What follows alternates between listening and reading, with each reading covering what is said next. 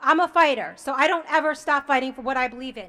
And no matter how many times you get knocked down, it's a cliche thing, but it's true. Get back up, keep moving forward, doing the right thing. Everybody here today is here because you're doing the right thing.